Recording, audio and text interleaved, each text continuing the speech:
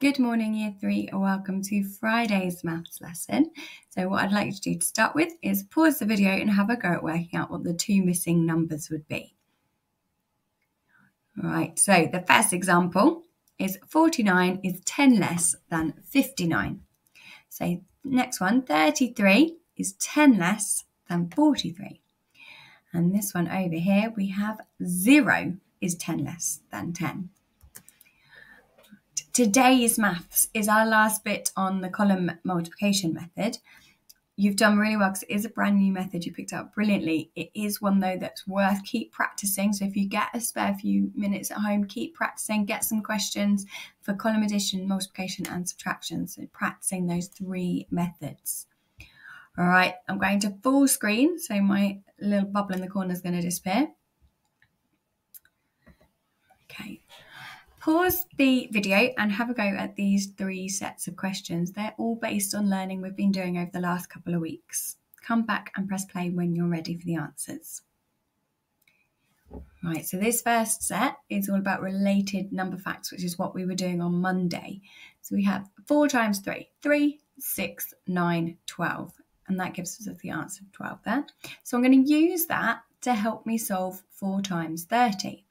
So we've got 30, 60, 90, 120.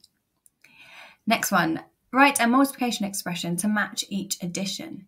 It's just a fancy way of saying write the multiplication question that links with it. So we've got 12 add 12 add 12, and that could be written in multiplication to give the same answer as 3 times 12 and 12 times 3. 15 add 15 add 15 add 15. As a multiplication, we could use it as 4 times 15 or 15 times 4. And then 26 add 26. We could have it as 2 times 26 or 26 times 2. And then the last one, we're going to multiply each number by 2. If you want to do it using column multiplication, that is absolutely fine, or try and do it in your head. So 13 multiplied by 2 is 26. 23 multiplied by 2 is 46. 33 multiplied by 2 gives us 66, and 43 multiplied by 2 gives us 86. Well done if you got those right. We're back with the rows again. So each shelf has 24 rows.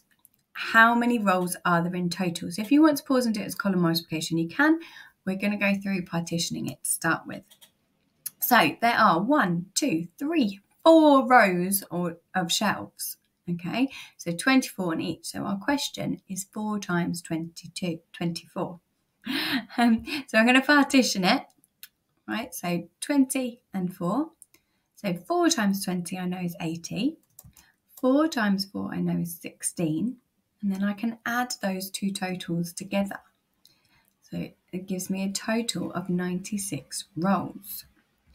Let's have a look at that as a column multiplication. So I've got my representation over here. So we've got 24, 24, 24, and 24. Adding up the ones together, once I get to 10, I'm going to exchange those 10 for 1 10. So I've got 10 ones in this blue box, and I'm swapping them or exchanging them for 1 10 in the tens column.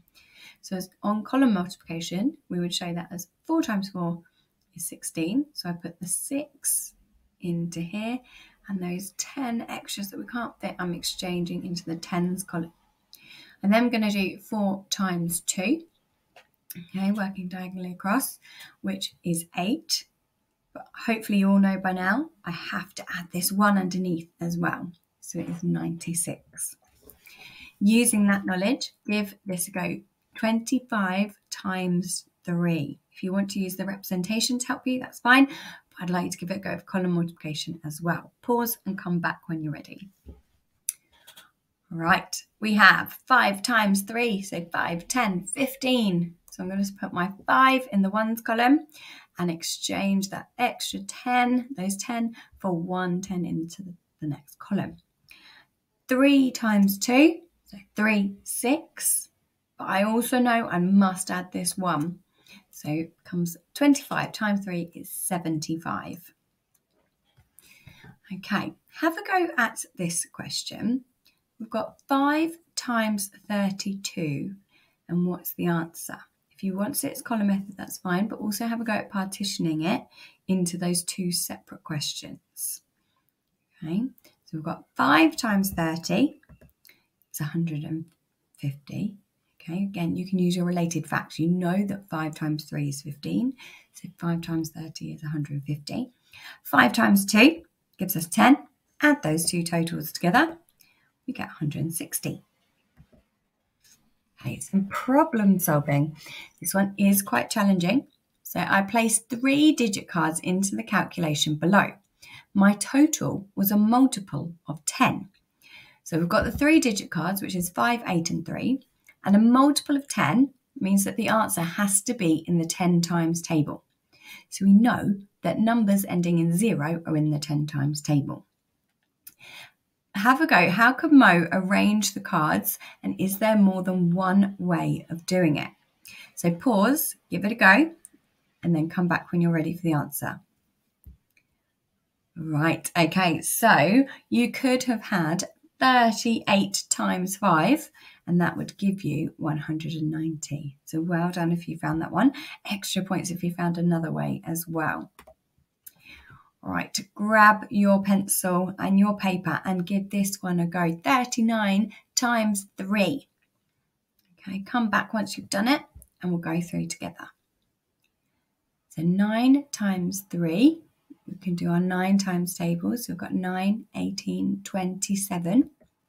My 7 goes into the ones column, and I exchange the 2 10s into the next column.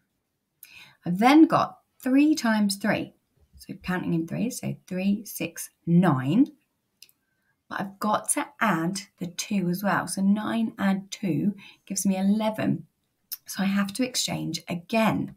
I'm going to put 1 in there and 1 over in the other column. All right, so now I need to add that third column, the hundreds column, which gives me a total of 117.